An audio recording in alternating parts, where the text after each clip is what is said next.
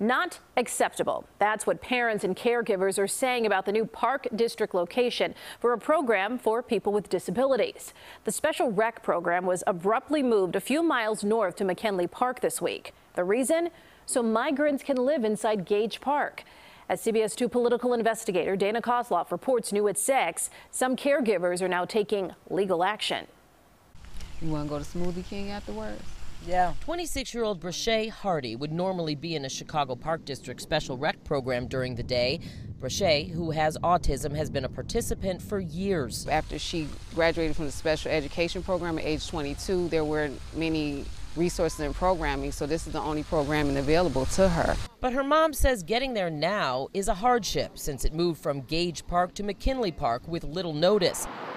Adding to that, Stepney Davis says the new room at McKinley is much smaller than the room at Gage. There are 30 participants and 4 of them are in wheelchairs, so it's half the size. And even the entryway, the doorway, it's very narrow. The move was announced in this letter June 16th, giving caregivers less than 10 days notice of the change needed, says 15th Ward Alderman Ray Lopez, so Gage Park could become a processing center for migrants.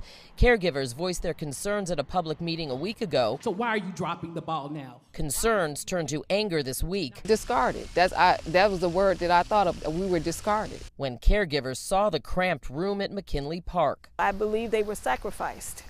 Oh, well, we'll just throw them out to the wolves. We don't really care where they land. I'm in contact with some lawyers right now to review the case. And Equip for Equality attorney Barry Taylor understands their concerns. Do they have any, first of all, legal ground to stand on? Yeah, the Americans with Disabilities Act does cover state and local government services and activities, and that would include park districts. What the ADA says is you have to provide what's called an effective accommodation. Sandra Ward also sent this email to one of Mayor Brandon Johnson's staffers asking for a meeting. So far, nothing. I think Brandon Johnson needs to talk to us. At the meeting last week, a Park District official said they did the best they could to find a reasonable new location for the program. I reached back out to the Park District to ask them about the new concerns, and so far still waiting for a response. In Gage Park, Dana Kozlov, CBS 2 News.